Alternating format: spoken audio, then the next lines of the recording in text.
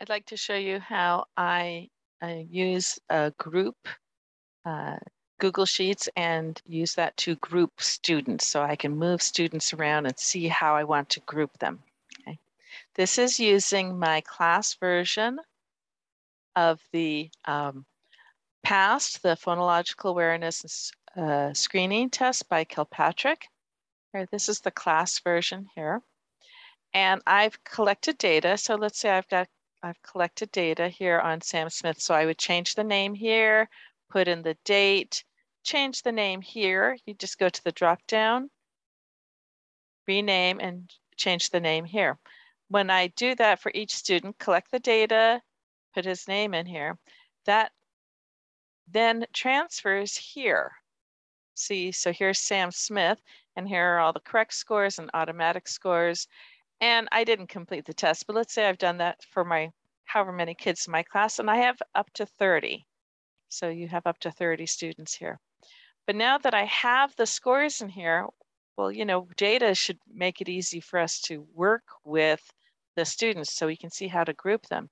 So let's say I want all the students who are having trouble at the beginning phoneme level together. So let's say that was Sam, and it's the student 4. So I'm going to come up here and I'm going to say, I want student 4 with Sam. I click and drag, so I highlight all of that. And then, it takes a little bit of fussing of, I don't want that double arrow. I'm going to put it here, there. Put it on one of the lines and left click again. So I have that closed fist, and that's telling you it's grabbing it. Then I take that and I'm going to stick that up here right next to Sam. So student 4 is in that group, and I go down, look up the data. Oh, this one is also having trouble at that level. So I'm going to highlight these two.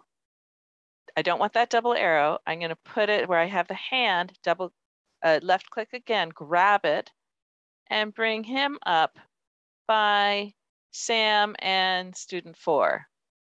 So I can move the students based on what I'm seeing in the scores to group it. And I would go through and I'd make this group and then this group and then this group. And then if it's like, it's not even, I can then move the students again to put it into groups that I like. And that's how I would group group students according to the data. So it's like shuffling your sheets, right? Your sheets of paper, but this one is done here. And that makes it easier to follow the groups and see where the students are. So I hope that's helpful.